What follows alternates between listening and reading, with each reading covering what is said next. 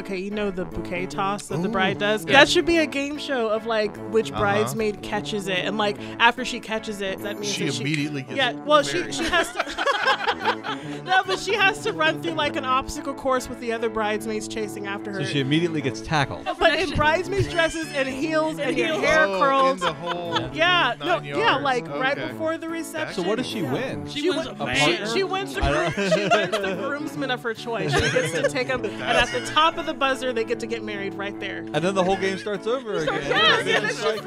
And so all the bridesmaids are married, and all the groomsmen are married. Yeah. So everybody's a winner. This is a very millennial game. Yes. Let me call it, Do You Take This Man?